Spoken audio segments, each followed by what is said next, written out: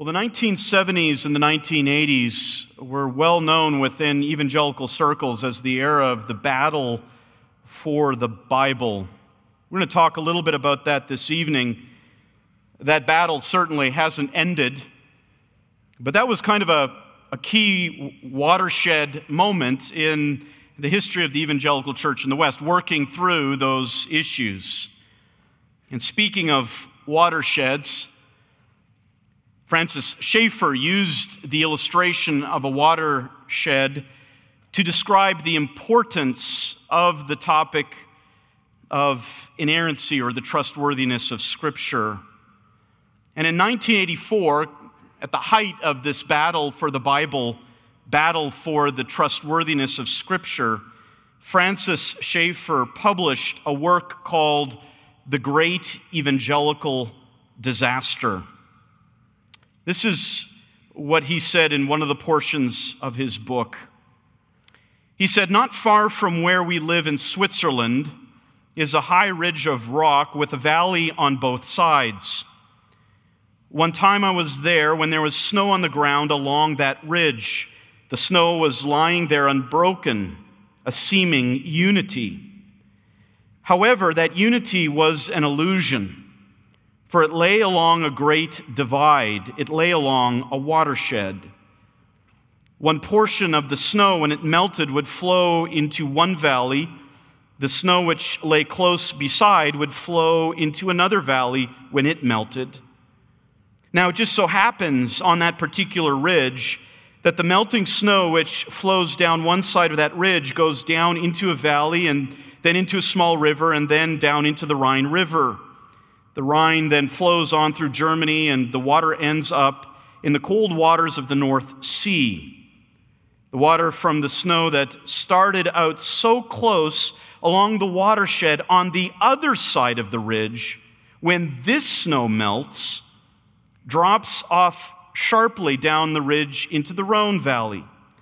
This water flows into Loch Lomond, or as it is known in the English-speaking world, Lake Geneva, and then goes down below that into the Rhone River, which flows through France and into the warm waters of the Mediterranean.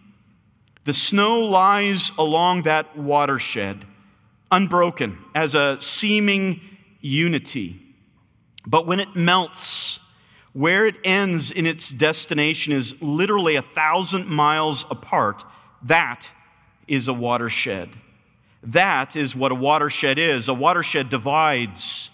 A clear line can be drawn between what seems at first to be the same, or at least very close, but in reality ends in very different situations. In a watershed, there is a line. Now, why does he use this illustration? For what purpose? He explains it in the next paragraph.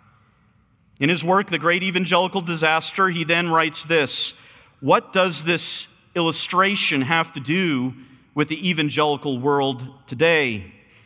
I would suggest that it is a very accurate description of what is happening. Evangelicals today are facing a watershed concerning the nature of biblical inspiration and authority. It is a watershed issue in very much the same sense as described in the illustration. Within evangelicalism, there are a growing number who are modifying their views on the inerrancy of the Bible so that the full authority of Scripture is completely undercut. But it is happening in very subtle ways. Like the snow lying side by side on the ridge, the new views on biblical authority often seem at first glance not to be so very far from what evangelicals until just recently have always believed. But also, like the snow lying side by side on the ridge, the new views, when followed consistently, end up 1,000 miles apart."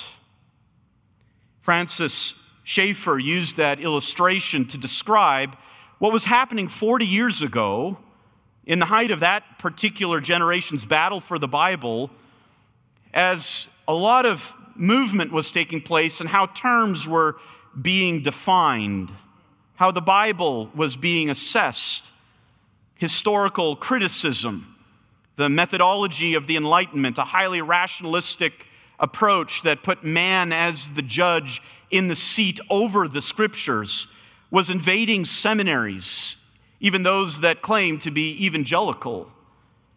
And those seminaries were then training the next generation of pastors who were imbibing these skeptical views on the trustworthiness of the Bible, all within the realm of Christian and evangelical vocabulary. And those men were then going forth into churches and spreading doubt about the trustworthiness of Scripture. It was for that reason that Francis Schaeffer called it the great evangelical disaster. It wasn't that the big problem was on the outside, the critics on the outside attacking the Bible. No, the problem was on the inside, with those working in sinister and subtle ways to undermine confidence in the inerrancy and infallibility of Scripture. He went on to say this as to the consequences of this battle. He said, quote, "Unless the Bible is without error, not only when it speaks of salvation matters, but also when it speaks of history and the cosmos, we have no foundation for answering questions concerning the existence of the universe and its form and the uniqueness of man. Nor do we have any moral absolutes or certainty of salvation, and the next generation of Christians will have nothing on which to stand." Now, this is what Francis Schaeffer stated 40 years ago. A lot has happened since that time. During that time also, you're familiar with the International Council on Biblical Inerrancy, which was formed a few years before 1984. It was formed in 1977. They put out what was called the Chicago Statement on Biblical Inerrancy. It's something that I'm going to get you to read this coming week. And a lot of other resources were put together by a band of evangelicals who are evangelical in the true sense, scholars and pastors. Even our own pastor, Pastor John, had a part in all of this, in setting up the flag in defense of biblical inerrancy. It was a battle, and those men of that generation understood what was at stake. Just as Francis Schaeffer said, that if pastors and theologians would not stand in defense of the trustworthiness, the absolute trustworthiness of Scripture, then the next generation would have nothing upon which to stand. Now, that is not just a battle that took place in the 70s and 80s.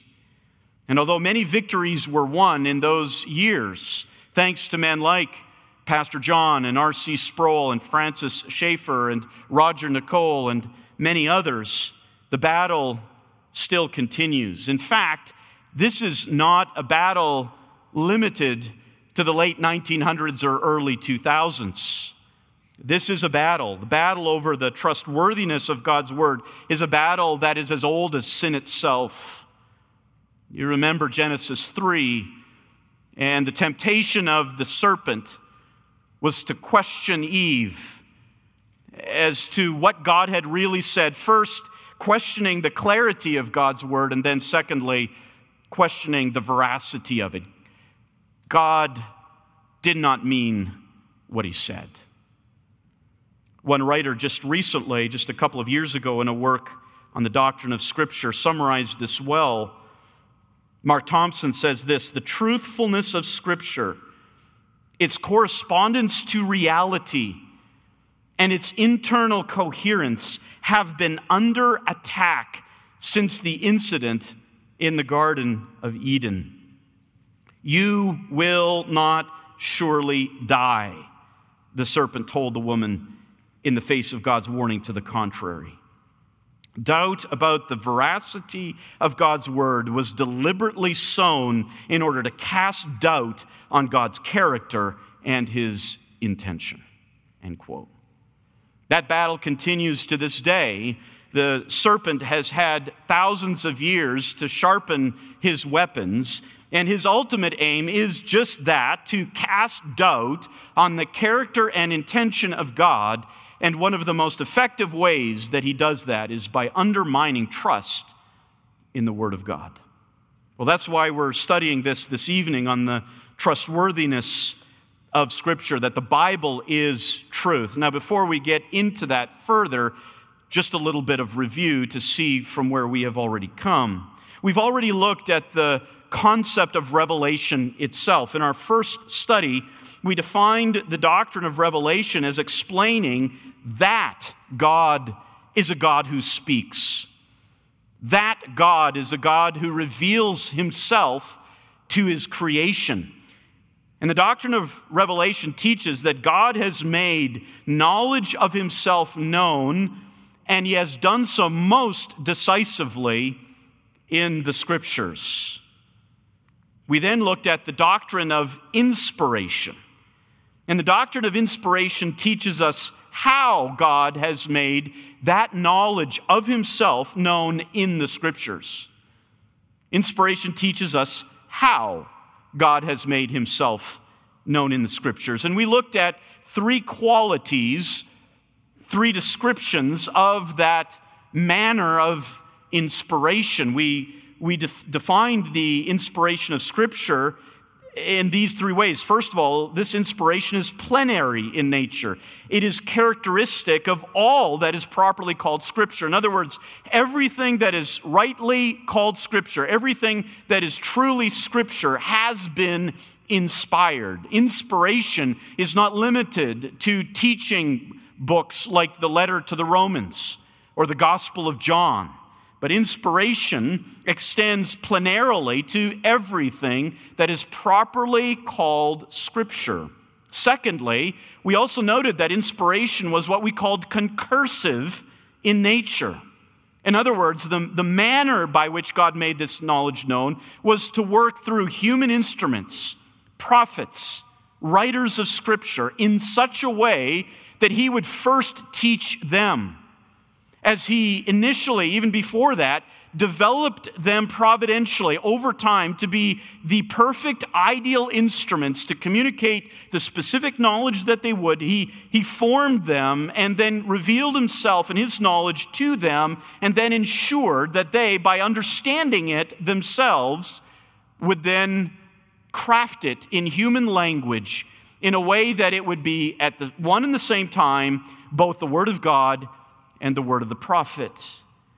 We call that the concursive nature of inspiration. And thirdly, we also noted that inspiration extends all the way down to that verbal aspect. In other words, as God moved upon those biblical writers, he didn't just leave it in vague ideas, but the Spirit worked in the mind of the writer to such a degree that the writer's very choice of words in that original language, the very choice of the word order, the structure and form that the writer used to express these ideas came also from the Holy Spirit. We call that verbal inspiration. Now, when we look at the doctrine of inspiration then, and these three aspects of the manner in which God has given us his word, we can see the logical consequences that flow from that. We've already looked at this last week. We've looked at the logical consequence, the necessary consequence to the concursive nature of inspiration. Because God has inspired the word the way he did, using the prophets in the way that he did, he ensured that his word would be clear, that it would be accessible and understandable, that it would come through a human messenger in human language, using human idioms and thought forms and patterns and structures. But when we talk about the verbal and the plenary nature of inspiration, this is where we get the necessary logical consequence that the Bible is therefore true. Because the mode of inspiration was concursive in nature, leads us to see that the Bible is clear, that the mode of inspiration was both plenary and verbal leads us to the consequence that the Bible is true. We're going to see that as we study the Scriptures themselves this evening. Just a few quotes that help us on this. Francis Turretin, the 17th century Genevan theologian, he put it this way: "The question is whether in writing they were so acted upon and inspired by the Holy Spirit, both as to the things themselves, the ideas, as to the words, as to be kept free from all error, and that their writings are truly authentic and divine. Our adversaries deny this, we affirm it." Notice the logical connection that Turretin recognizes, that because inspiration is verbal in nature, it therefore leads to the conclusion that the very words of God, because they come directly from Him through that human instrument, they are truthful.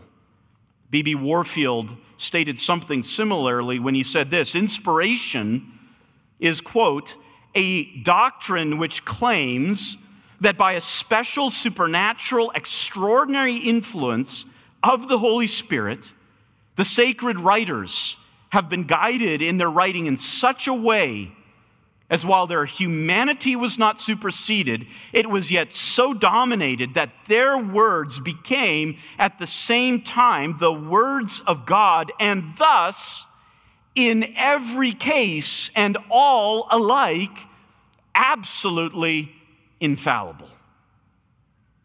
This is what we'll trace this evening as we study the doctrine of the infallibility or inerrancy of Scripture. Let's look at the nature then of truthfulness, and we have to define some terms right up front. And first of all, the first term is actually just a general one. We have to identify the term truth and ask the question, what is truth? If we talk about the truthfulness of Scripture, what does that entail?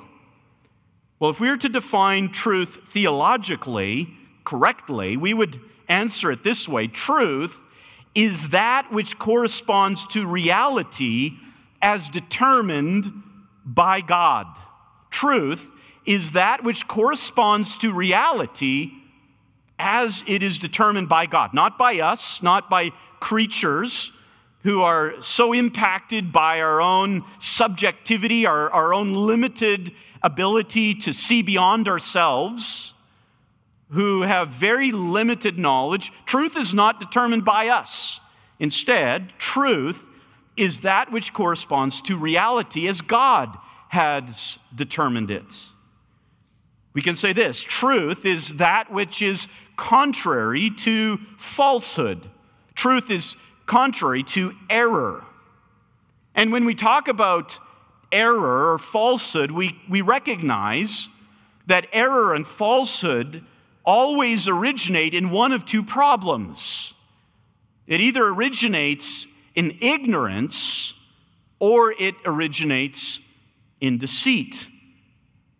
But conversely, when we talk about truth, any expression of truth originates in knowledge and in integrity. And this is going to be a very important concept to keep in mind. If there are errors in the Scriptures, it then suggests and requires that error has arisen either due to ignorance or to deceit.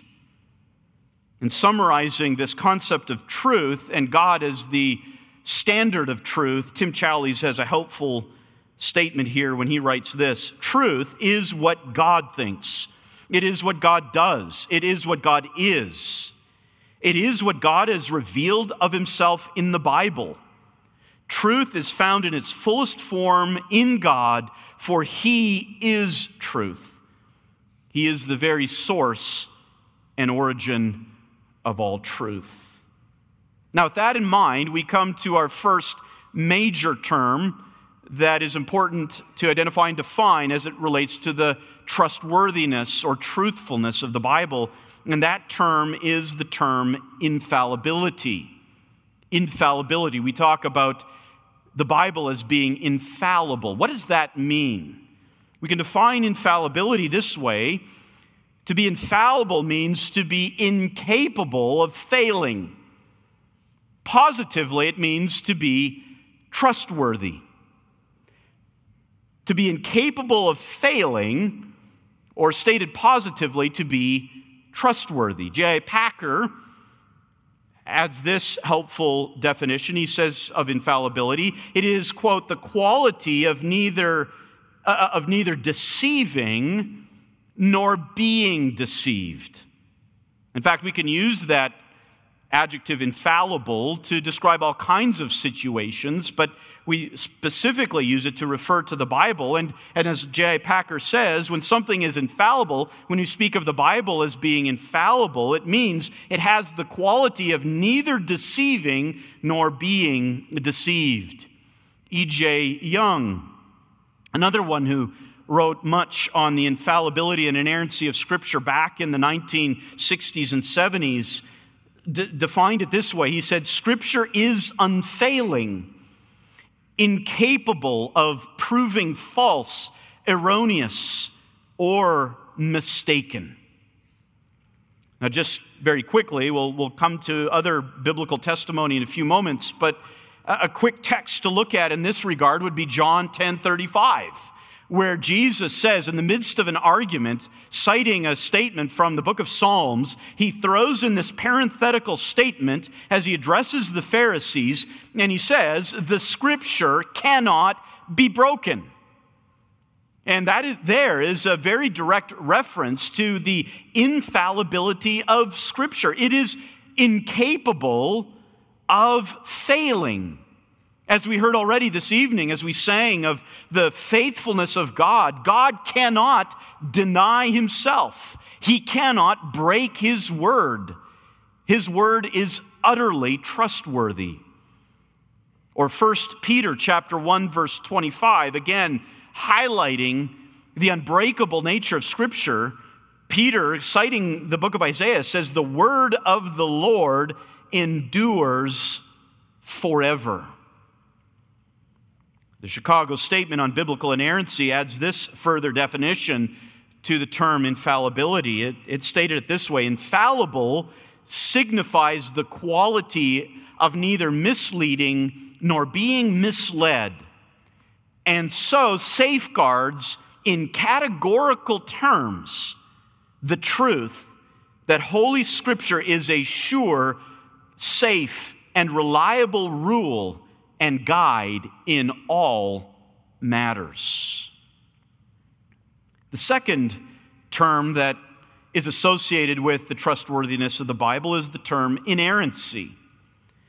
And in more recent times, inerrancy has dominated the discussion, rightly so, because what happened with the older term infallibility was that in that era of the compromise taking place in evangelical seminaries was that infallibility was being used to define the Bible only in matters of faith, only in matters of ethics, but not in matters of historical reporting. And so infallibility became redefined. It was quarantined, so to speak, to speak only of matters of faith. As a result, theologians back in the 1970s began speaking more and more of inerrancy in order to emphasize that the Bible's infallibility is not limited just to the gospel. It's not limited just to the message of salvation, but extends also to all the historical details that are contained in the Scriptures. Now, what does that term inerrancy mean? We can define it this way. Simply stated, to be inerrant means to be without error. To be without error. To state that positively, to be inerrant means to state that which is entirely true or consistent with reality. To be inerrant means to state something which is entirely consistent with reality. J.I. Packer provided this definition. He said to be inerrant means freedom from error of any kind, factual, moral, or spiritual. Again, looking at what E.J. Young wrote, he said this: by the use of the term inerrancy, quote, we mean that the Scriptures possess the quality of freedom from error. They are exempt from the liability of mistake, incapable of error. In all their teachings, they are in perfect accord with the truth. For a text reference, one text that would summarize this would be John 17:17. The second half of that verse, as part of Jesus' high priestly prayer, he calls upon the Father to sanctify them in the truth, and then says this: your word is truth. Your word is truth. Again, citing from the Chicago Statement of Biblical Inerrancy, the statement defines inerrancy this way: the term inerrant, quote, signifies the quality of being free from all falsehood or mistake, and so safeguards the truth that Holy Scripture is entirely true and trustworthy in all its assertions. To read a little bit more from the Chicago Statement on Biblical Inerrancy, there's some commentary that was added to that statement. Like I said, this coming week, I'll send you a link, and I want you to read through this historic and very helpful statement. But this is in part of the preamble to that statement. I want to read just a few portions of it. It's here on the screen. The framers of this statement state the following: God, who is himself truth and speaks truth only, has inspired Holy Scripture in order thereby to reveal himself to lost mankind through Jesus Christ as Creator and Lord, Redeemer and Judge. Holy Scripture is God's witness to himself. They go on: Holy Scripture, being God's own word, written by men, prepared and superintended by the Holy Spirit, is of infallible divine authority in all matters upon which it touches. It is to be believed as God's instruction in all that it affirms, obeyed as God's command in all that it requires, embraced as God's pledge in all that it promises. Being holy and verbally God-given, Scripture is without error or fault in all its teaching. No less in what it states about God's acts in creation, about the events of world history, and about its own literary origins under God, than in its witness to God's saving grace in individual lives. Now that is very absolute language. God's word is truth. It follows, as we will see, upon Scripture's own self-witness. But there's a few qualifications that we do have to add, because as with any important concept, you do have to make these qualifications and explanations so that the concept isn't abused or misapplied. And when it comes to qualifications of the doctrine of inerrancy, here are some of them. These come from various authors, particularly one by the name of Paul Feinberg.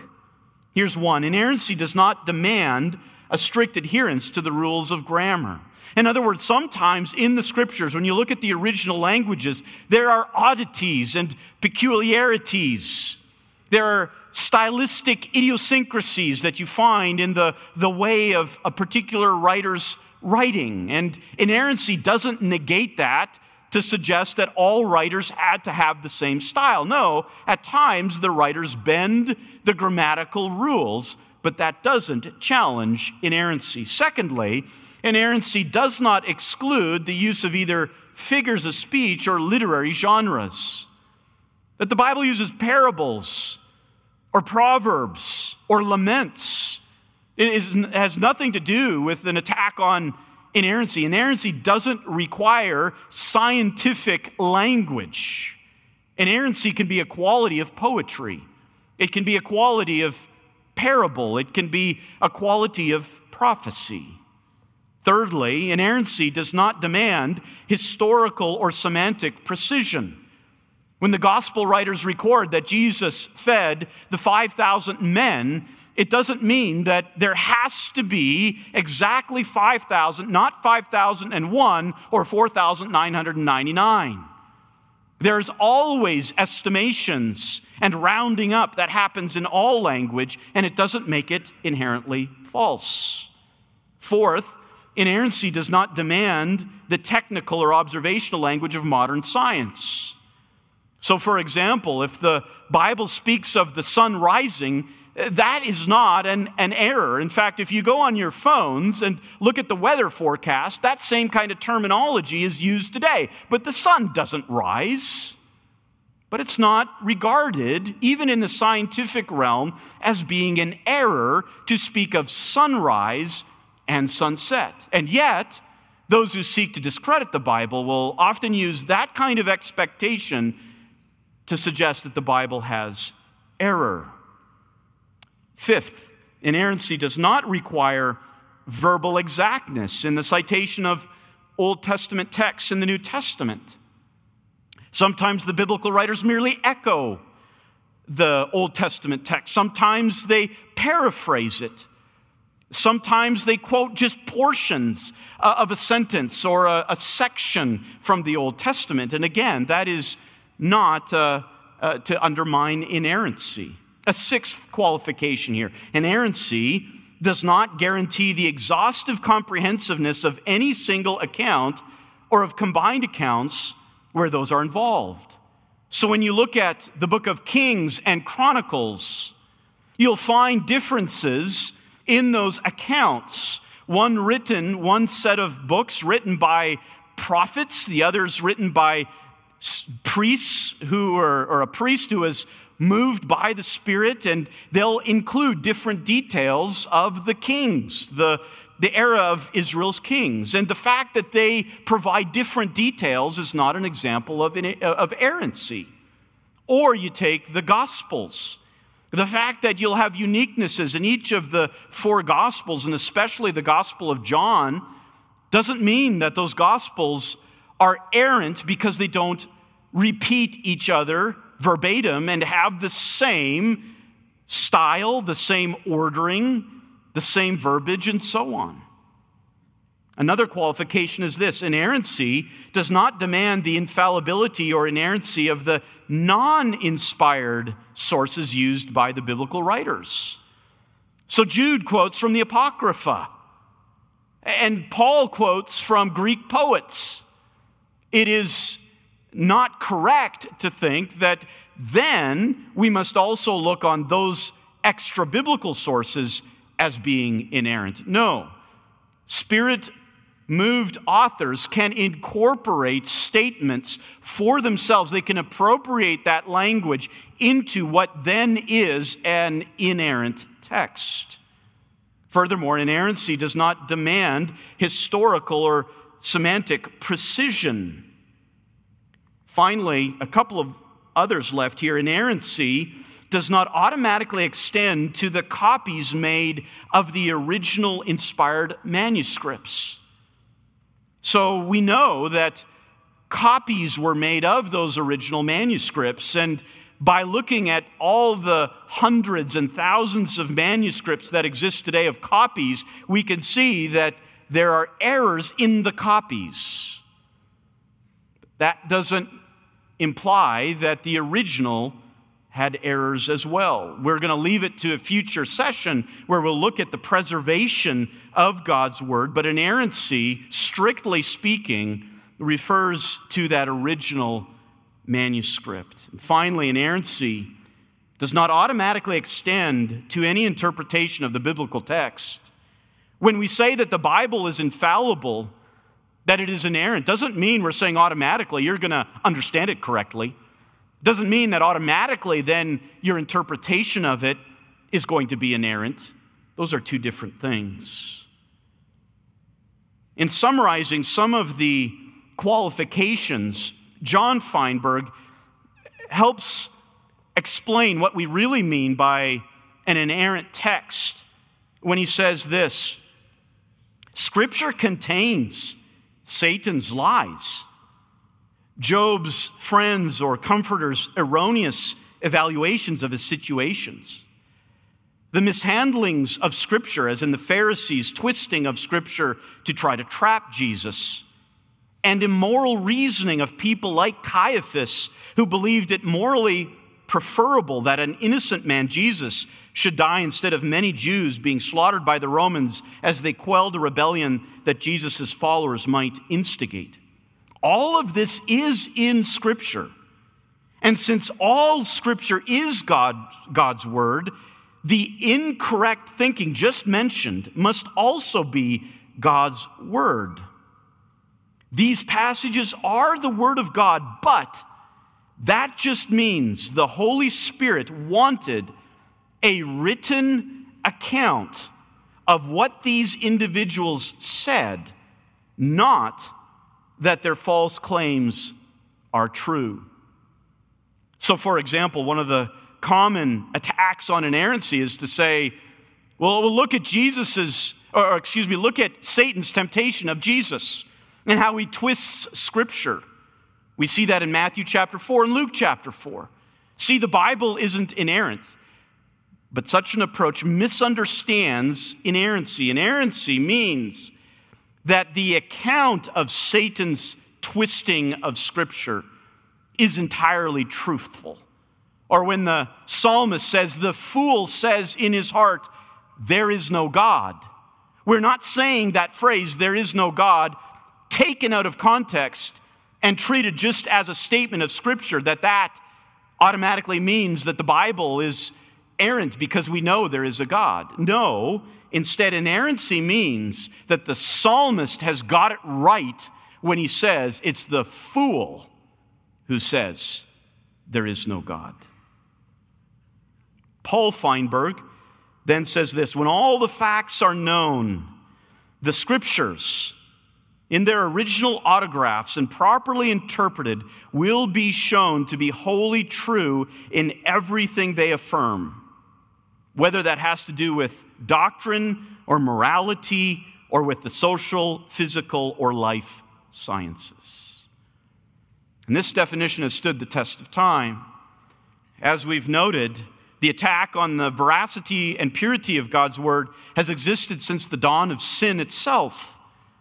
And yet all of the supposed examples of discrepancies have been shown to have faithful responses, explanations which uphold the inerrancy of God's Word.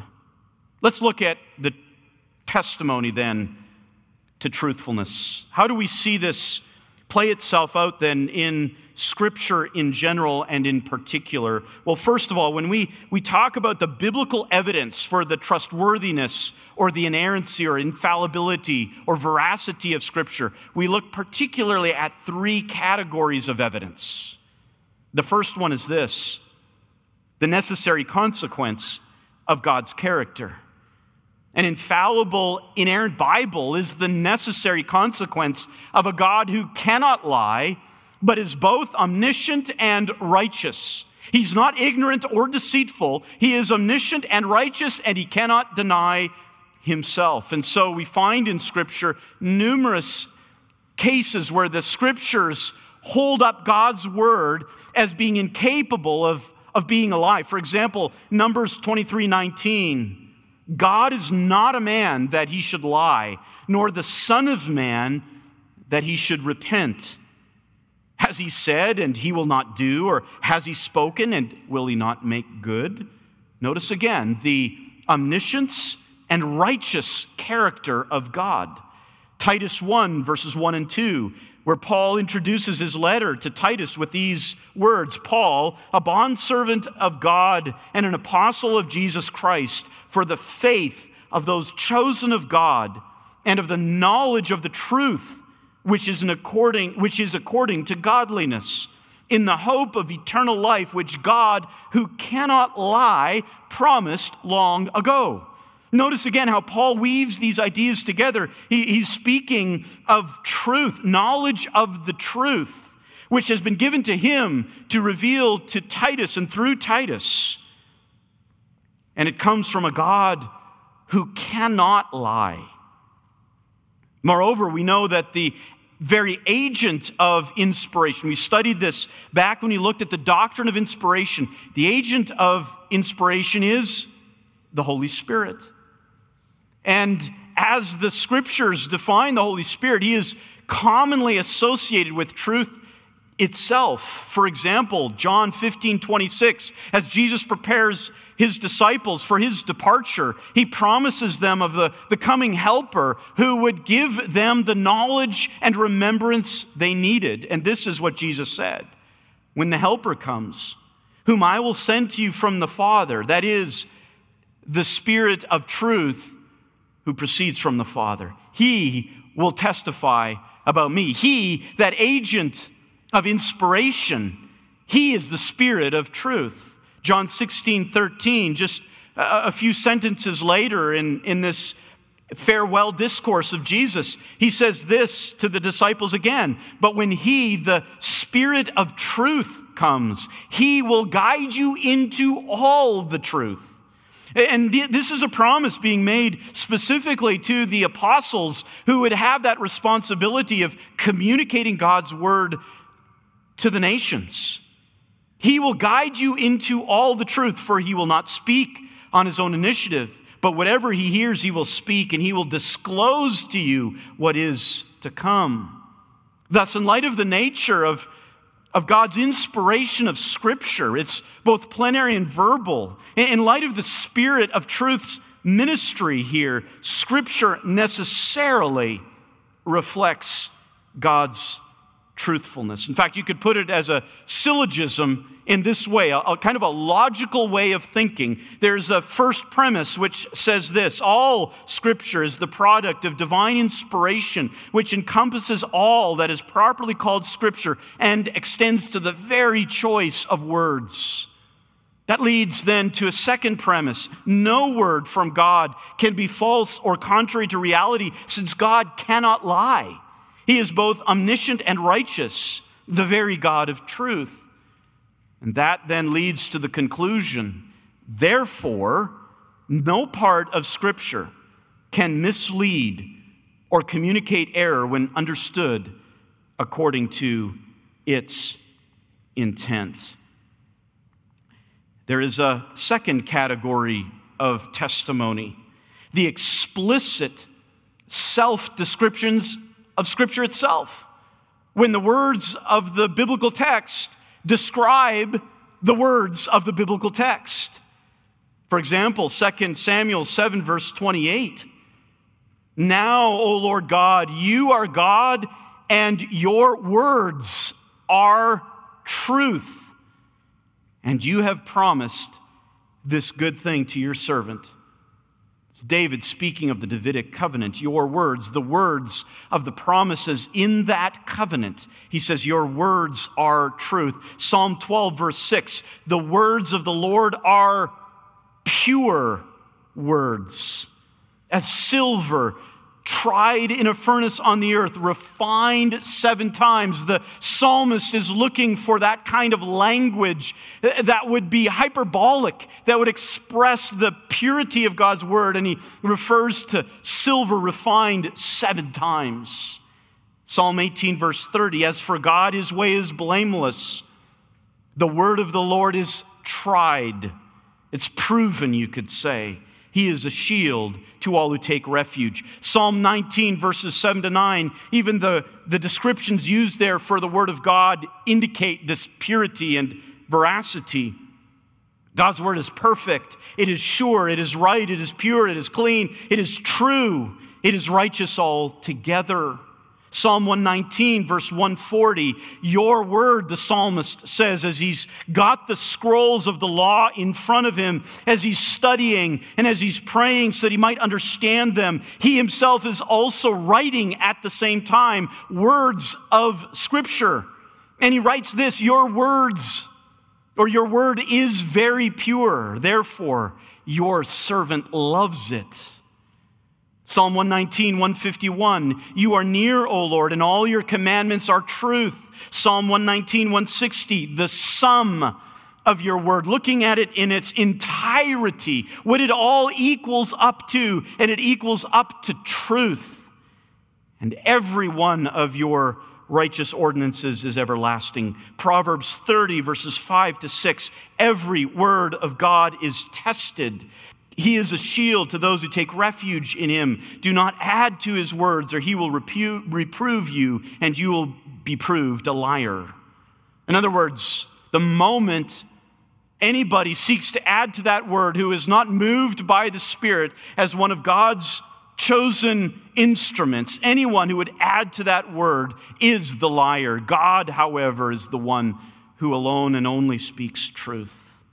John 17, 17, sanctify them in the truth. Your word, Jesus says, is truth. There's a third category of evidence that we could look at, and this is how Jesus Christ assessed the historical reliability of the Old Testament. And it's interesting to note, in many of the attacks on the veracity of Scripture today, those attacks are aimed precisely at the Old Testament. The creation narrative, the fall, the flood, Sodom and Gomorrah, the exodus out of Egypt and all the miracles that occurred then, and then the time of the prophets and the miracles produced by the prophets of Israel. Those tend to be the issues which skeptics focus on. And what is fascinating to note is that we are not left without an authoritative assessment on the Old Testament, provided by Jesus Christ himself. He rises to give us a voice beyond any others as to the historical reliability of the Old Testament. And in fact, what you find, and it's a wonderful thing in the providence of God, that many of Jesus's references to the Old Testament, references to Old Testament narratives, are precisely in those areas where critics have sharpened their swords the most. B.B. Warfield put it this way: we believe this doctrine of the plenary inspiration of the Scriptures, and he's speaking there also of its infallibility, primarily because it is the doctrine which Christ and his apostles believed and which they taught us. Another writer, John Wenham, puts it this way: Jesus consistently treats the historical narratives as straightforward records of fact. Never do you find Jesus taking an Old Testament account and giving a different twist. Never do you find him correcting something that was there. Instead, it is crystal clear. He assumes the absolute reliability and veracity of the Old Testament narrative texts.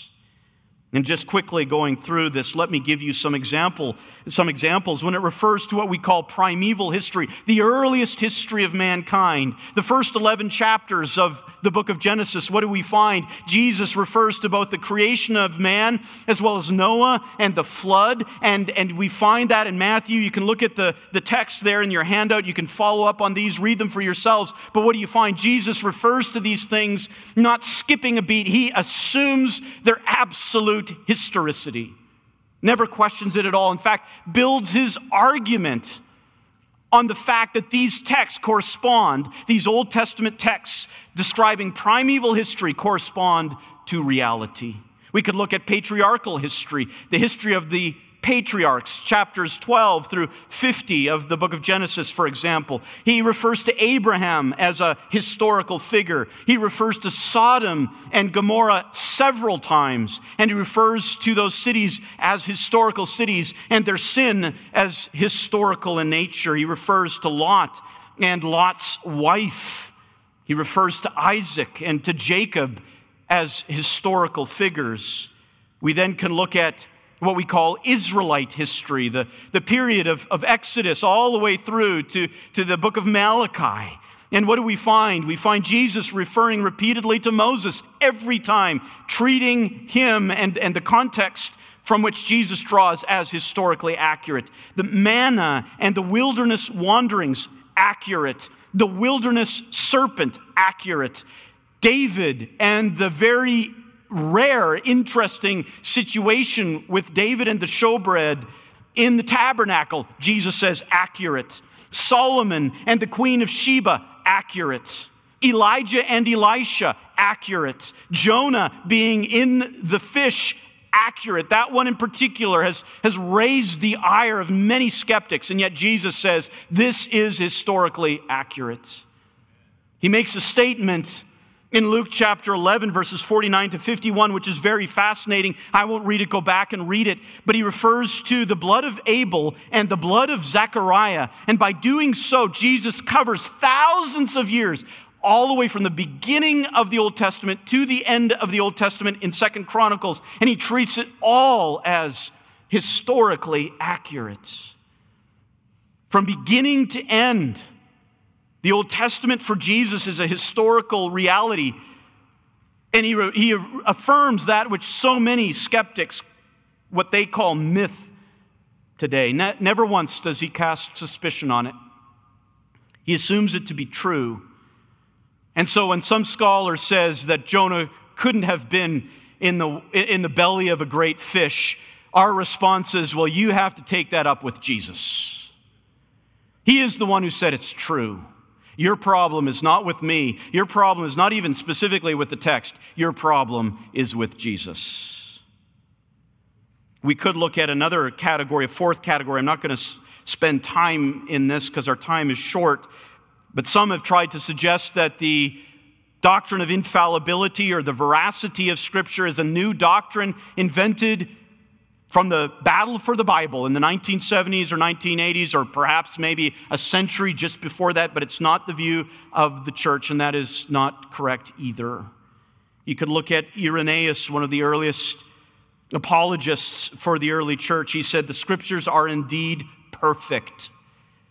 You could look at Augustine in his dispute with Jerome, writes to Jerome a letter and says this, it is to the canonical Scriptures alone that I am bound to yield such implicit subjection as to follow their teaching without admitting the slightest suspicion that in them any mistake or any statement intended to mislead could find a place. You could look at Luther, you could look at Calvin, you could look at the Puritans. There is an undeniable history, a lineage of men who have staked their lives on the fact that this Bible is absolutely trustworthy in all that it communicates. Now, there have been challenges to this truthfulness. Our time is up. I won't go through these. I'll just list them. Some have wrongly said that to be human is to err, and therefore, since Scripture contains a human element, there must be error. They run aground really quickly when they have to deal with the person of Christ. He was human and divine, and he spoke only truth. Others say historical accuracy is not necessary for religion, so it is not necessary for the Bible to be true. But Paul says our faith is based on historical reality. If it isn't, we, above all men, are to be pitied. Others say the Bible is at odds with science, history, and archaeology. Oh, there's so much we could say there. Just look at COVID. How trustworthy is science? Or they'll say the Bible contains contradictions. I remember as a young man, I'd just been newly saved, attended a small country church, and the denomination sent a preacher to that church, and he tried to make the case that from the book of Acts we find discrepancies in Paul's testimony. Looking at Acts chapter 9 and Acts chapter 26. And I remember being stirred by that. I went home, and it only took me a short amount of time, and I had the answer. There's no discrepancy here. And I had the courage to call up that pastor, a young 16-year-old, speaking to a 60-year-old. But I would say this, it was one of my brighter moments. I said, how could you do this? How could you go before a church and tell the church, or try to tell the church, that the Bible is trustworthy. Look right here, I've got the answer. You didn't even explain it. How dare you? How dare you? Others will say inerrancy is a modern invention that was never advocated until the 19th century, and as I said, that has also been proven to be a myth. The Bible is truth, and that leads us now to some implications. Let's close with these. Number one, the Bible provides the trustworthy justification for our belief. We're not just holding opinions or suggestions or plausibilities. When we believe the Bible, we are believing in that which is fact. B.B. Warfield put it this way: the trustworthiness of Scripture lies at the foundation of trust in the Christian system of doctrine and is therefore fundamental to the Christian hope and life. Just think of it, men. If the Bible is not true, and this is where the skeptics want to get you, this is where they want you eventually to end up. If the Bible is not true, then what hope do we have?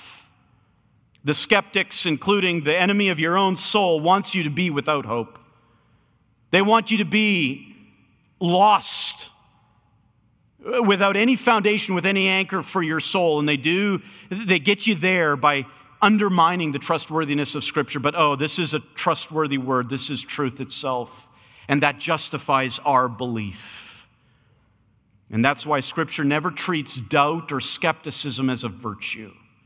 God has spoken, and He has only spoken what is true. Number two, the Bible, not only does it give us the foundation for our belief, but the Bible then exercises an unassailable authority over our conscience. And here too is where the skeptics want to get out of this implication. They don't want to be bound. And so if they can undermine the Scriptures by saying there's errors in the historical reporting, they can then cast dispersion upon everything it says, even about ethical matters. But because the Bible is true, it has authority to bind our conscience. It means we have no alternative. It's what God said. It is not an error. He has not misspoken. When He speaks about sexual ethics, it's as clear as day, and there is no error. When He speaks about marriage, when He speaks about masculinity or femininity, when He speaks of those issues, when He speaks on the Trinity, when He speaks on salvation by grace alone, all of those things are fact and bind our consciences to believe. Francis Turretin, the Puritan, said it this way: the basis is the divine and infallible truth of the books which have God as author, because He has the supreme privilege of binding mankind to faith and obedience. You can't look at the Bible and say, yeah, that's what I know it says, but I don't need to believe it because I don't know if it's true. No, it is true. And therefore, you are bound. Number three, the Bible provides the necessary mandate for our proclamation. Our pastor has written extensively on this, especially as it relates to pastoral ministry and expository preaching, but just look at this as it relates to evangelism. You don't need to fear. When you speak with your unbelieving neighbor or your coworker, you can proclaim the truth and you don't need to fear the responses. It is true. Preach it. And finally, number four, the implication of the Bible's inerrancy gives us powerful motivation for praise. Powerful motivation for praise. He has given us this unassailable, infallible, inerrant, true word. And that means everything He has said, including His precious promises to us, cannot be broken. Joel Beakey and Paul Smalley put it this way: since the Word of God is pure truth, we can and should place our complete trust in what God has said. To trust in the Bible for truth is to trust in the God who cannot lie. Therefore, the trustworthiness of the Bible is the trustworthiness of God. means his promises, including that promise when he says, whosoever shall call upon the name of the Lord will be saved. That is true. When it says that God so loved the world that he gave his only begotten Son, that whoever should believe in him shall not perish but have everlasting life, that is absolute truth. When Jesus says, come to me all ye who are weary and heavy laden, and I will give you rest, that is truth. And you can bet your whole life on it. And if you don't embrace those promises, primarily those promises of the gospel, which promise to you forgiveness of sins, a transformed life, peace with God, if you don't believe them, it's not because God has spoken in some kind of unclear way where there may be mistakes. No, if you don't believe them, it's because you're the fool. It's because you're the one who refuses to believe the truth. That's where the onus lies. But I beg you, if you haven't believed this word, do so today. Tonight, it's true and it's unbreakable. Believe in him, and he will save you. Let's pray.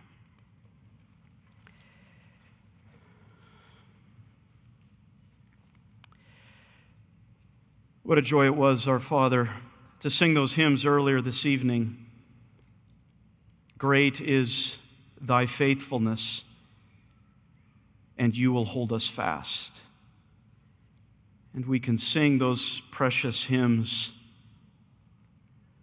because you are a God who is trustworthy, who never lies, and you have given us a word that is completely consistent with your character. We thank you for this precious word, and we pray that our love for you would grow ever hotter and deeper as we realize more and more of this precious gift that you have placed within our hands. We thank you, Father, for your love and benevolence toward us in your word. And we pray these things in Jesus' name. Amen.